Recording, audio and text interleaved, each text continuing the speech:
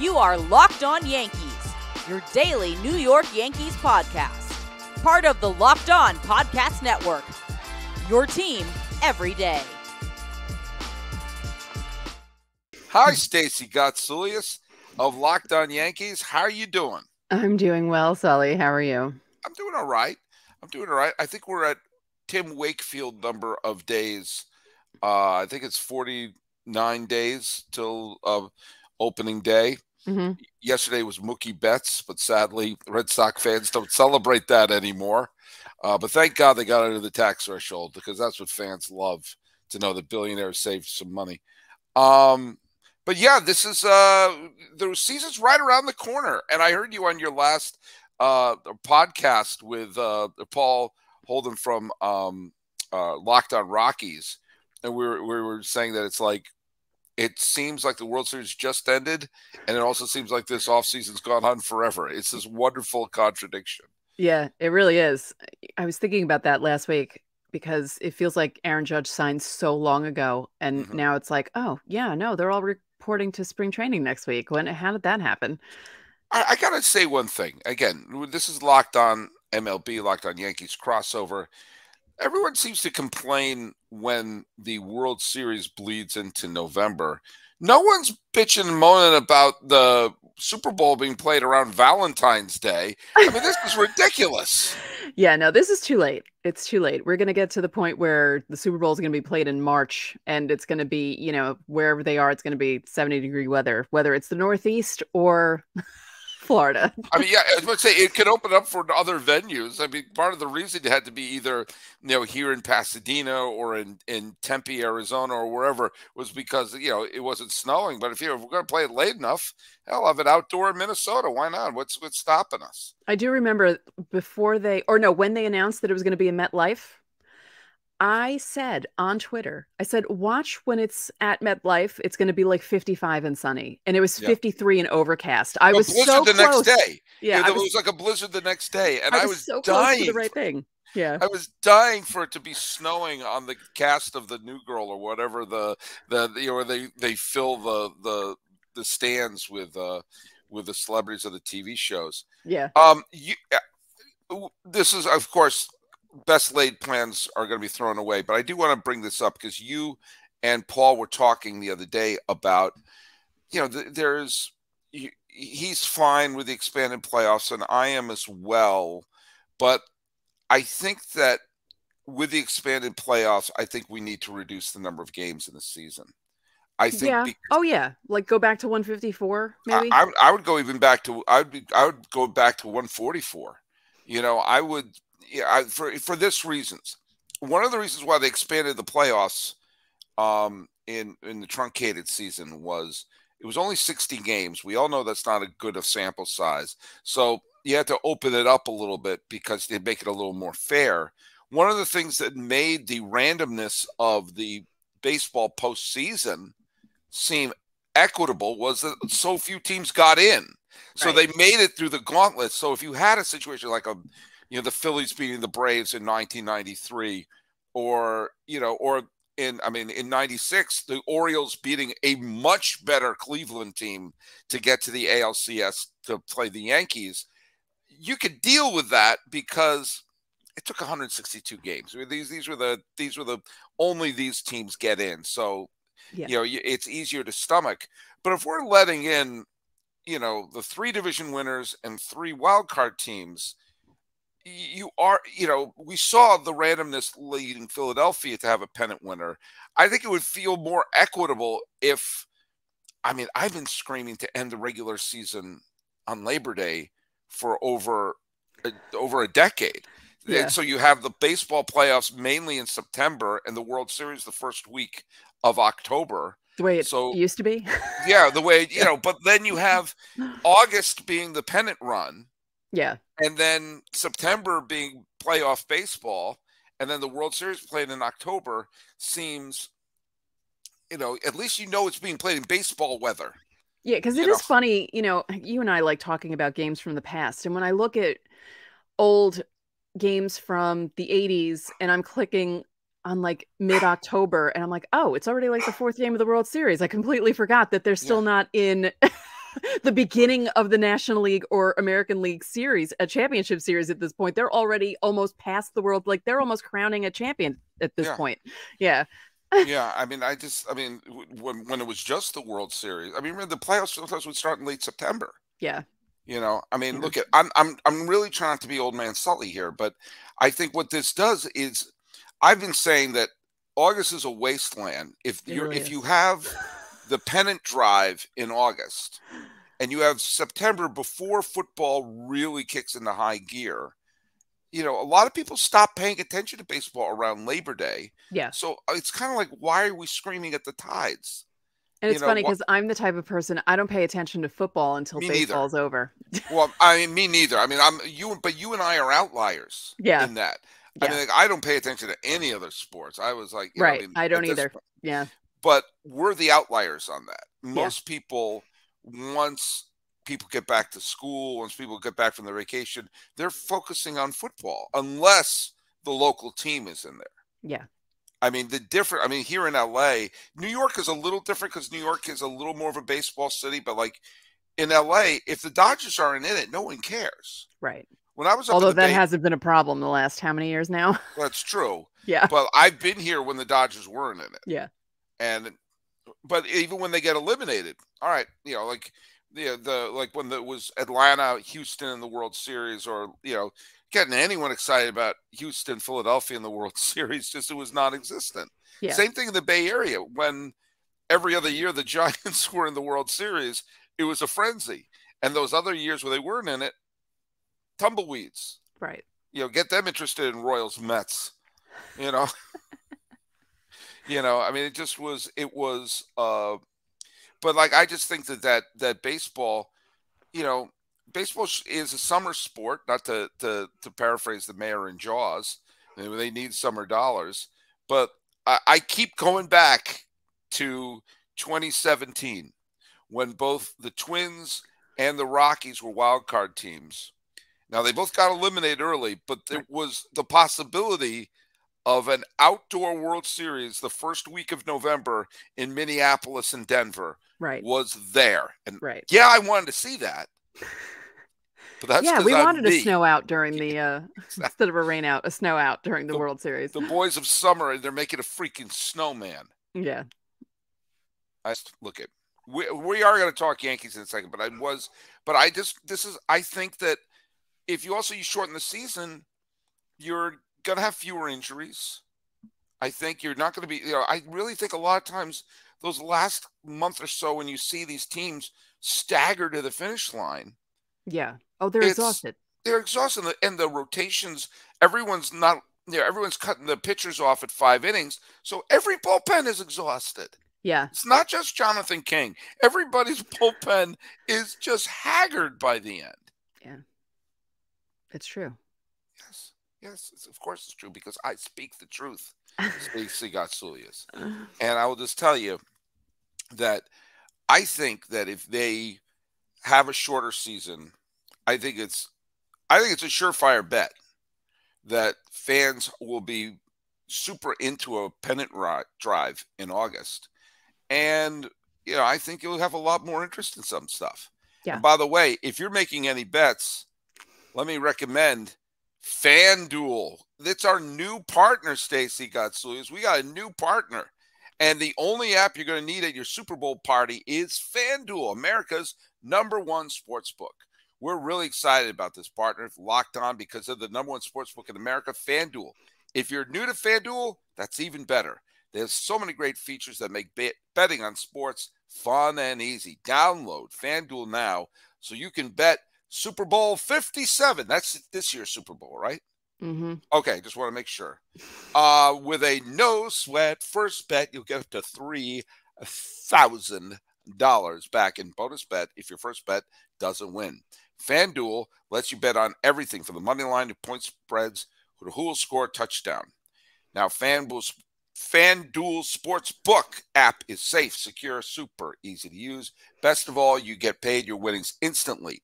So join FanDuel today at FanDuel.com/lockedon to claim your no-sweat first bet on Super Bowl 57. That's FanDuel.com/lockedon. Sing that song with me. Make every moment more with FanDuel, official sportsbook partner of the NFL.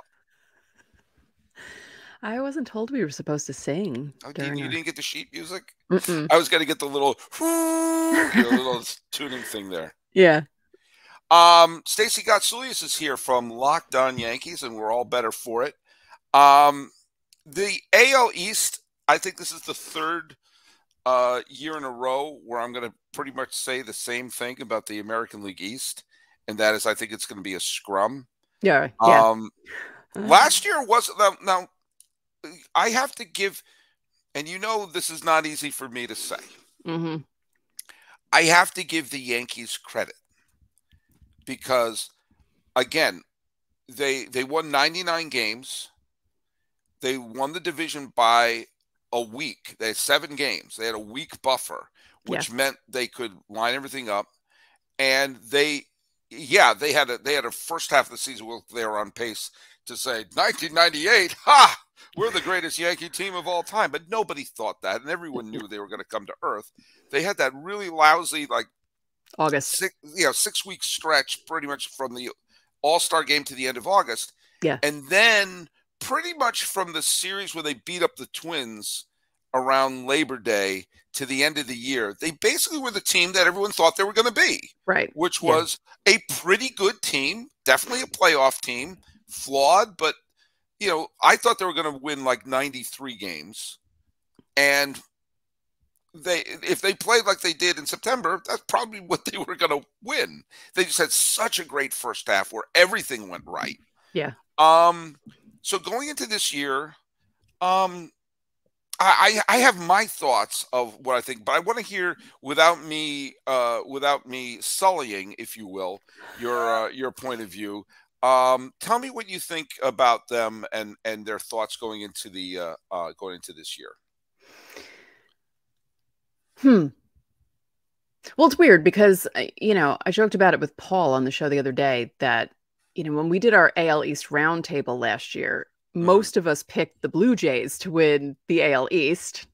And we figured that it would be Blue Jays and then Rays, Yankees, Red Sox kind of bunched up. And then no one expected the Orioles to do what they did. I mean, right. No. And the way that it worked out and the way it finished, the Yankees did luck out from that start because they lucked out because the Blue Jays were pretty much mediocre for the first half of the year. And then they picked it up toward the end and made things interesting.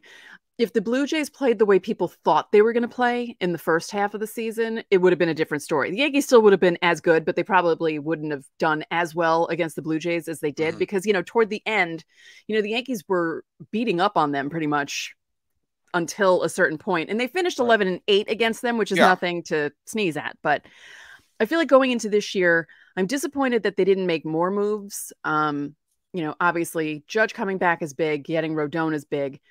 The hole in left field kind of scares me, but not really because they can go from within. And then if things don't work out and there's, the Yankees aren't going to be bad. They'll just be going into the All-Star break and they'll have the option to maybe trade for a left fielder if things aren't working out the way they want them to. And I think Cashman said that too during the offseason. He kind of gave us a hint that they weren't really going to go after a left fielder during the offseason, was talking about down the road, maybe a trade will happen. So, I'm not terribly disappointed, but I was really hoping that the sweep against the Astros would have lit a bigger fire under their collective rear end. And it was big enough for them to get Rodon, but I was kind of hoping they'd be like, you know what? We have Steve Cohen outspending us by all this money. Who cares about the luxury tax? Let's go after someone big for left field. And they didn't do it. So that was slightly disappointing. But seeing how they did last year, seeing how certain people stayed healthy, seeing how certain people didn't stay healthy, and if they do stay healthy in 2023, it could be just as good or close to as good as they were in 2023. I mean, the rotation is frightening if everyone stays healthy and people pitch the way they think they're going to pitch. I mean, a top 3 of Garrett Cole, Carlos Rodon, and Nestor Cortez. Right. By the way, I need to ask this question because I honestly don't remember Because sometimes, sometimes in the off season, especially come spring training, there's more like, oh my God, I didn't know he signed with that team. Like, it's you get reminded. Is Tyon back? No, he's with the Cubs. He's with the Cubs. He signed a 4-year, $68 million deal with the Cubs. Yeah. I have the page that I think Tyon signed with the Cubs, but am I wrong? Because there's sometimes there are players like that, like fold within the same, like, you forget, wait, did he do it or that's okay. Yeah. I'm not going crazy. Tyon is gone. Okay. Not in this instance. You're not going crazy. Okay. Well, okay. But I'm going to be positive, and then I'm going to be not negative, but have my skepticism. The positive is the nanosecond if Judge had gone, this would have been a disaster. Oh, sure. Because obviously Judge had a historic year last year. He also was the only person playing well during that slump. Right. He played well the whole year. Yeah. I mean, beyond his stats, obviously Shohei Ohtani is an all-star pitcher and an all-star player. You have to be a historic level player to wrestle it away from. Guess what? Someone was. Right. Because it wasn't just the home runs. When he wasn't hitting home runs and he was going, I think the most he went was 9 games without home run. But when he wasn't hitting home runs, he was hitting doubles. He was hitting singles. He was driving people in. That's why his average was as high as it was. Because his on-base percentage was in the 400s. Yeah. I mean, he was unbelievable last year. He was carrying the damn team. He really was, on his big, brawny, 282-pound back. And, and you consider that, yes, Stanton played well at times. He did, but for the most part, he had a down year. Yep. Rizzo, again, hit some big home runs down the stretch and everything. Torres did well at some point, but nobody else. I don't look at any of the players in that entire lineup and say, that's an elite, at any point. Right. And, Donaldson was a mess. Kiner Falefa should have been DFA'd. And you got to LeMahieu had a disappointing, year, and Hicks was hurt for a big chunk of the time. There is a player who is not an acquisition this year, but kind of is, which is Harrison Bader. Yeah. And that you're going to have, Bader, what did he play, like one game? How many games of the regular season did he play? It wasn't like many. A week and a half. It was like 10 games or something. But he was impactful. He was playing 14 games for them. Yeah, but he was impactful right off the bat. In the playoffs, he was great. Yeah. He was fantastic. I was talking about it with, who was I talking about this with?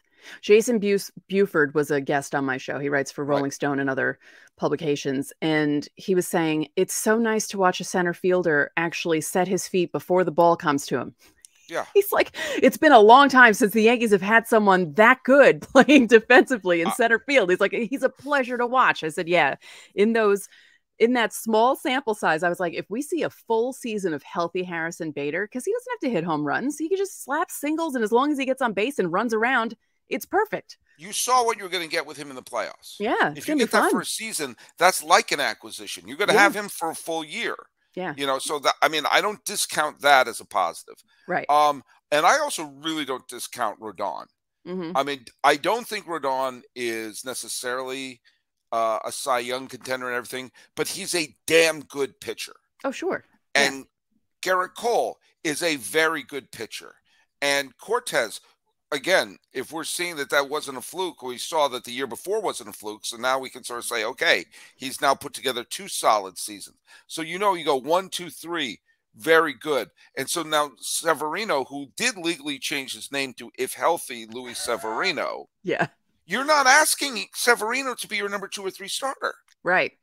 That's why the Rodon signing, whether he's the all-star or just a very good pitcher, you're taking that pressure off of Severino. Yes. So these moves are not in a vacuum. Yeah. Having Bader for the full season, all right, I'm not sure we have in left field. You have Bader in center and Judge in right. You could find Joe Bag of Donuts to play left field, get someone who is non-tendered, bring someone up from Scranton. I almost said Columbus. And I think or someone's going to jettison a left fielder. Well, they have Oswaldo Cabrera. They had him playing out there, and they had him playing at a bunch of positions. And he's watched some YouTube videos about how to play the outfield. Well, so that should be fine. My soon-to-be co-host worked with Scranton last year.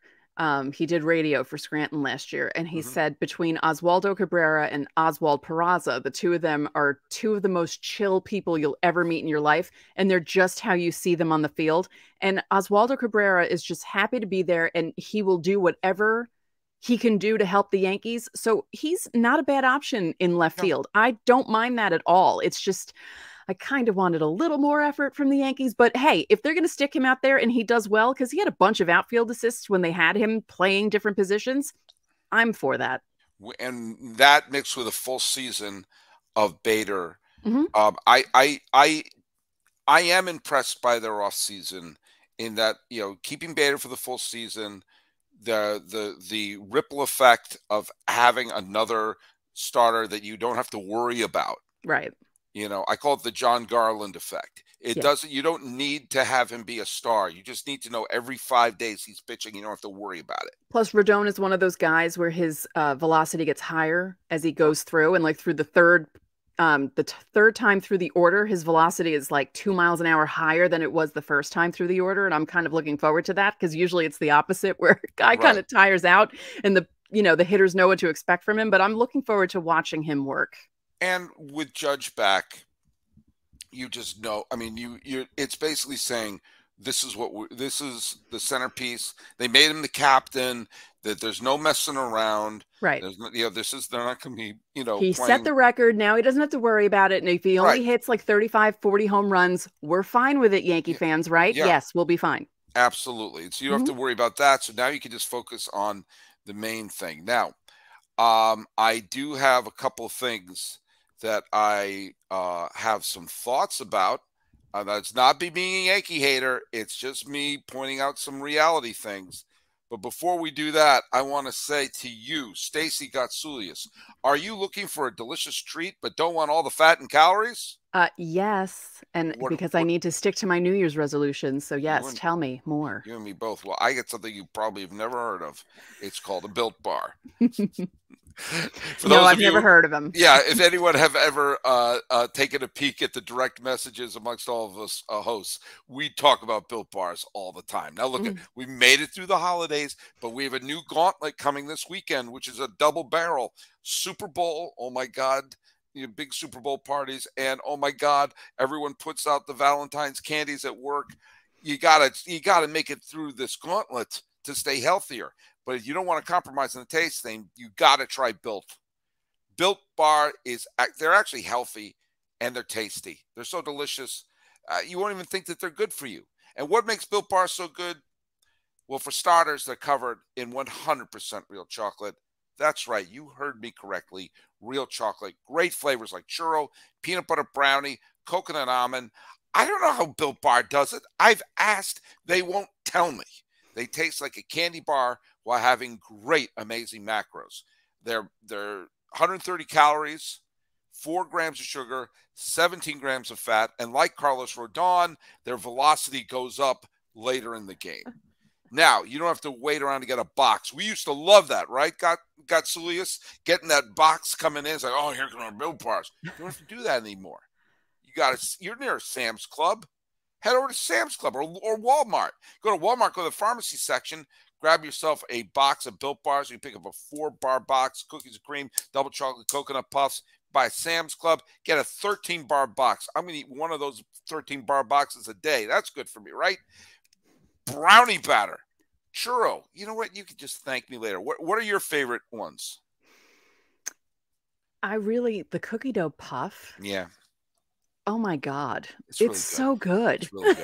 It's really good. And it really does taste like you're eating something that's not good for you. Because when you bite into it, you think to yourself, how's this possibly healthy for me? It's just too good. But yeah, that's I think that replaces my mint brownie. Yeah. It's up there for me. I still love the raspberry because I love that the tanginess mixed with the chocolate. It kind of almost has a jelly donut quality to it. That's really fantastic. So, right. But it doesn't matter. No matter. They're great, and go get them. Go to Sam's Club, go to Walmart, or keep ordering them in. I don't know. I'm not going to tell you how to live your life, but I am going to tell you what to eat. and that is Built Bar. And Stacey, sing it with me. Built Bars, they're still good. All right. I'm not singing. Okay, fine. Don't. I sing on my own show sometimes, but I'm not. I know you do. That's why I thought I could bring you in. But I got to sing in the sheet music. Yeah. Where was Stacey Gotsulias? Let me tell you, there are two things that would make, if I were a Yankee fan. Yeah. I want you to imagine that scenario. If I were a Yankee fan, yaddle daddle daddle daddle daddle daddle daddle dum. That's right. I played Tevye in Fiddler on the Roof. I was the greatest Irish Italian Tevye in the history of high school musicals. I think my parents went to see Fiddler on the Roof during a date night, if I'm not mistaken. My mom told me. And well, it's a great show. It's a great show, and I was a great Tevye. But here are the two things that make me nervous. First of all, and we alluded to this a little bit, that last year the Blue Jays first half, they were thoroughly mediocre. Yeah. And they started playing to the back of their baseball card by the second half. And they've made, granted, the Teoscar Hernandez trade, which Ruth Capulis is still grinding her teeth over. But they fortified their pitching staff. Yep. In a way that they did. Obviously, when we saw in the Mariners, when they came from behind in that insane clinching game, they needed to fortify their staff, and they did exactly that. And if just a couple of those players, like Guerrero, just start to play close to what we're expecting, a lot of things went wrong, and they were still a 90-something win team last year. Right. The Tampa was decimated with injuries. The team that lost to Cleveland in the wild card series, it was a mash unit. I mean, I didn't know who half the players were. Some of them were younger than my sons.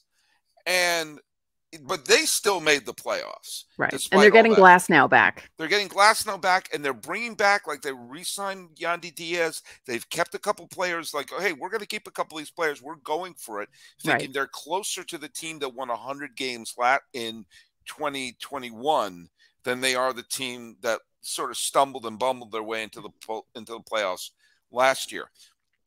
And so the competition, I don't think you can get that 7-game buffer. The Red Sox are a mess, and the Orioles are shooting themselves in the foot after a year where they won their fans back. Now they're doing everything in their power to alienate them.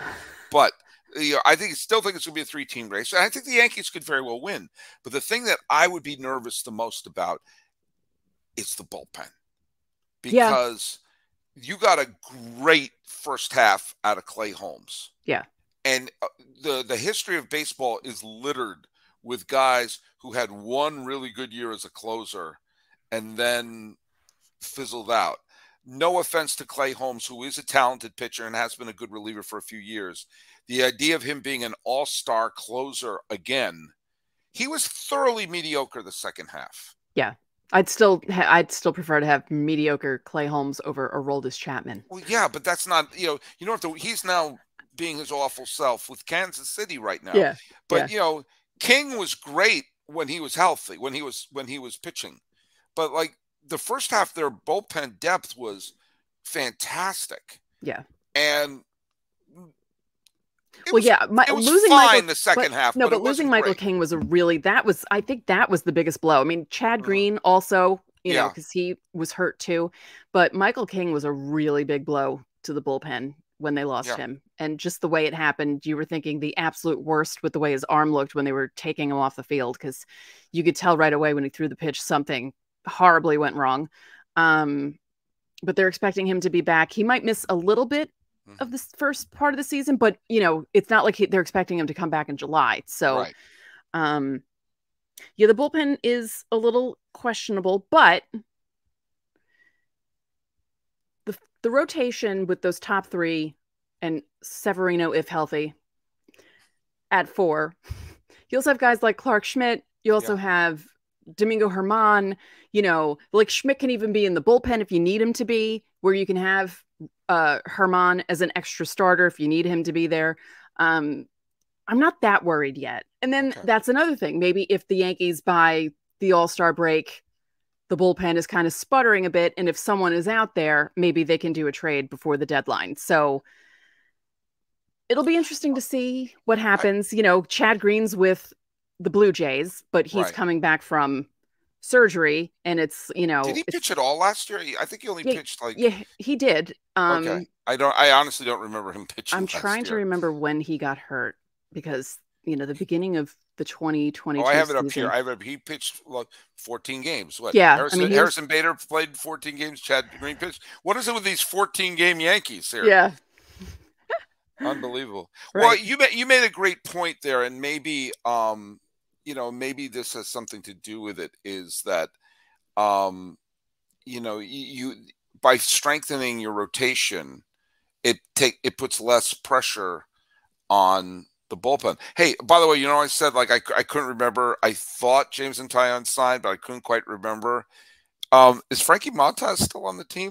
Yes. Yes. Doesn't that say a lot that we've been talking for half an hour and going in depth in the pitching staff, and his name hasn't come up once? It's because I forgot. Like, I was in my head as I was naming everyone. I'm like, there's another. Who am I forgetting? I'm forgetting someone. Who am I forgetting? Thank you for bringing that up. He would be the number 5, and that's not a bad number 5 to have if he stays healthy, because his problem is the shoulder, and he's going to miss the first, I think they said, month of the season. So if he can come back and, if they use him as a number 5, that takes pressure off him as well, because I know it's a big deal coming over from the A's to the Yankees, but if you're coming over from the A's to the Yankees and they're not expecting you to be the ace, yeah, it shouldn't be so bad for the guy. So I'm just hoping when he comes back, he remains healthy, because he's another one. If he's healthy, him and Luis Severino, if he's healthy, that's not a bad number 5 to have. Yeah. He's a good pitcher. And I'm going to say something. A lot of times, people who were good pitchers and maybe coming back, a lot of times those starting pitchers turn into decent relievers. Yeah. I mean, obviously the biggest example of that would be someone like Andrew Miller went from a struggling starting pitcher to an all-star caliber. He was great. I loved him. I did. Yeah. I loved him when he was on the Yankees. He was great. I also loved him when he was on the Red Sox. And it was when he was with Cleveland. Yeah. I loved him when he was on Cleveland, and he gave up that home run to Greg Bird in 2017. That was great. It's terrible. Great. We all cried. The only run of the game, too. The only run of the game. And unbelievable. Of all people for Greg Bird to hit a home run off of. It's like... And if I'm not mistaken about that game, because the Yankees lost the first 2 games, including the game, the come from behind game. Yeah. And if I'm not mistaken about that game, maybe I'm mixing up games 3 and 4 in 2017. Yeah, I always conflate them as well. Yeah. One of the games, Judge leaped up and stole a home run. Mm-hmm. Yeah, and I think that was the 1-0 game. Yeah. Because if that ball went a little higher, all of a sudden the chances are Cleveland, who I thought were rampaging to the World Series that year. Oh yeah. Yeah. Because I went to a doubleheader. They played like a quick 3-game series, and then like one of the games was rained out, so they had to do a doubleheader. And I was at a doubleheader, and Cleveland just beat up on the Yankees like the very end of August. Mm-hmm. And so when I saw them matched up against them in the playoffs, I was like, oh yeah, there's no way the Yankees are going to win this series. And then especially with the way they lost game 2, I just thought, could you just win one game? Just win one game. Don't get swept. That's all I wanted. And then, game 5 happens, and still can't believe that happened. Thank you, Didi Gregorius. Neither do I. Yeah. But against Corey Kluber of all people. Unbelievable. Yeah. It was weird too, because it was so sad. Sad. Didi hit that first home run, and my anxiety,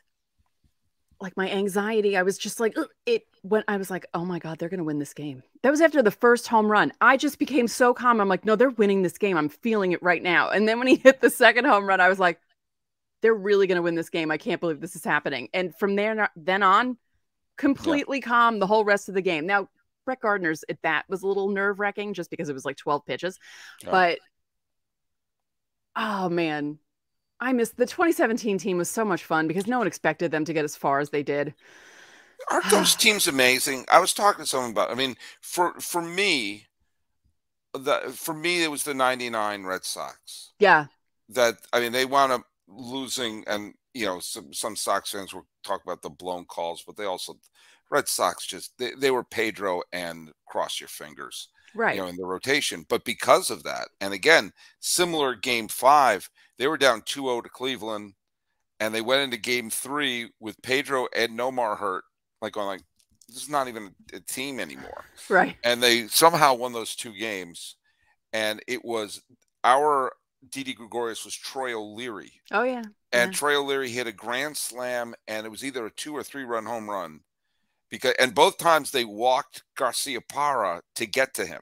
Because, again, they had lots of players he took it personally. They had lots of players who could mash as platoon players, like Mike Stanley or Troy O'Leary or Reggie Jefferson. But Nomar was the only legitimate star in that lineup. Right. No offense, John Valentin.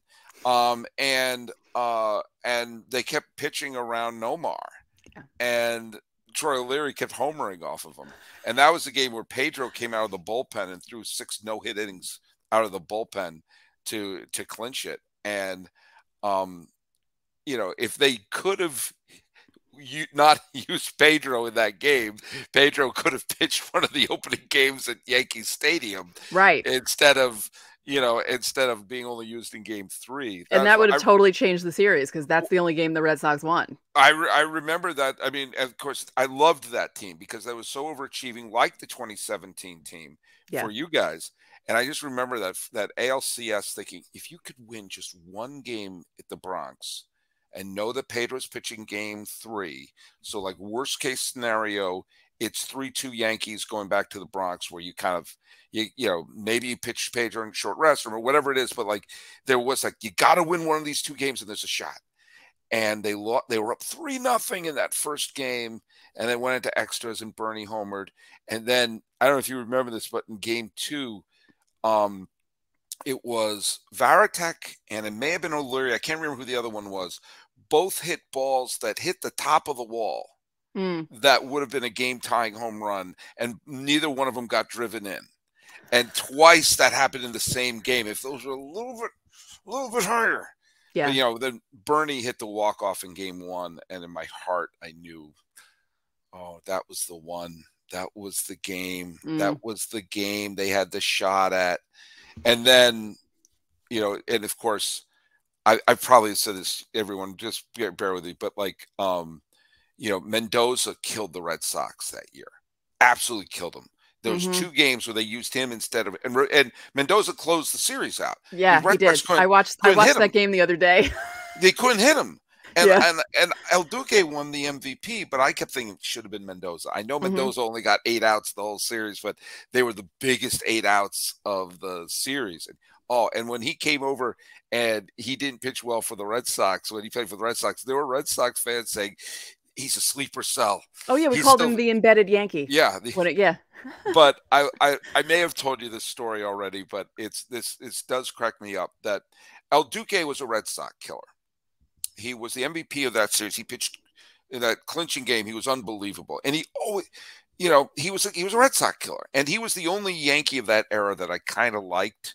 Right. Because he was mysterious. Yeah. There was something, El Duque had an undeniably cool quality to him. Yeah. And that, he just had his cap down. No one really knew how old he was. So he had that Satchel Paige quality to him. And the leg kick. The leg kick. Yeah. And that he turned it on in October. He was okay, but when come October, El Duque, showed up. Yeah. And he was always like, oh God, I can't deal with El Duque. If I told you the story, forgive me. I'm watching the 05. Oh, White Sox? The White Sox series. Yeah. The Red Sox got their butts kicked in Game 1. And then they lost because of an error in Game 2. And the 1-run game. But I'm thinking, all right, this is no problem. No problem. Down 2-0, no problem. Win Game 3. Schilling's going to pitch Game 4. Roll the dice in Game 5. Okay. And this is the series that, the White Sox took the lead. Manny hit a pair of home runs. They loaded the bases in a 1-run game. I'm like, here we go. Place one. Bases loaded. Nobody out. Down by 1. Obviously, at least the game's going to be tied. Mm-hmm. And Guillen calls to the pen. I forget who the starter was. I'm just going to assume it was Freddie Garcia. Goes to the pen, and out came El Duque. Mm-hmm. And I forgot El Duque was on the White Sox. Yeah. And I thought, you're not allowed to do that. You can't just bring in a Yankee at this point. And it was like that scene in Slapshot when Paul Newman looks up and he sees the team they're playing. They stacked it with all these ringers. I said, you're not allowed to bring in El Duque. And what does El Duque do? He gets the pop-up, and then the check swing from Johnny Damon. If they called it not a swing, it would have been the game-tying walk. But instead they called it called strike 3.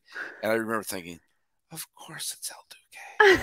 Of course it's El Duque. Freaking Duque. Yeah. Yep. So there you go. It always goes, whenever you and I get together, it always goes back to these kind of memories. But that's part of it. Yeah. That's part of it. I didn't mention the year before, though. Do not. I didn't. I praised the Yankees.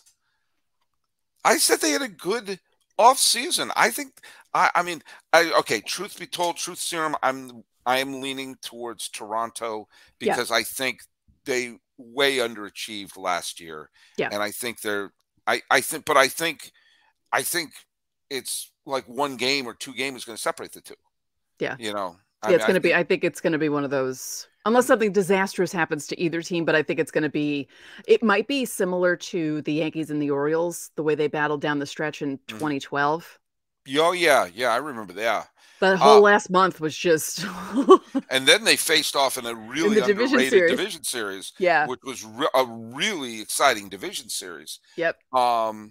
Which, by the way, featured the last ever Yankee postseason clinching with a complete game. CC Sabathia threw a complete game victory then. But because that was the year Rivera was hurt, remember? Yeah. I remember. Soriano was the closer. Yeah. Mm-hmm. But I remember it well. We remember it well. Yes, we remember it all well. And do you know what? I want to just thank everybody here listening for making Locked On MLB your first listen every single day. Unless, of course, you're one of the Locked On Yankee listeners. And thank you for making Locked On Yankees first listen every day. Make the other one your second listen. And then your third listen, because we know you're listening, go listen to Locked On MLB Prospects. Host Lindsey Crosby, who's going to be on the show next week. He's a prospect encyclopedia. He's going deep on the MLB stars. So tomorrow it's free and available wherever you get your podcasts. And talking about free and available and getting your podcasts, Stacey Gotsulias, where can people follow your show? Locked On Yankees is available on every single podcasting platform available. You can follow us at Locked On Yankees, all one word, on Twitter. We're also on Instagram. I'm going to get back to posting on Instagram. And I was thinking of making a Locked On Yankees TikTok, so stay tuned for that, because that could be funny. Well, look at by the way, under my subscriptions, see that? Very nice. Right next to Never Not Funny, which is my favorite podcast, and my own podcast. So look at that. I am a subscriber. I subscribe. Follow us at Locked On MLB Pods on Twitter and on Instagram. You can follow me on Twitter. I'm at Sully Baseball Podcast on Instagram. And please subscribe to us on YouTube. We're trying to get 1 billion followers. We're several 100 million short. Talking to Stacey Gotsulias, and like we do, we get a little bit off the rails. This has been a Locked On MLB, Locked On Yankees crossover for, let's just call it the 10th day of February 2023. I am your host, Paul Francis Sullivan. Please, I'm begging you to call me Sully.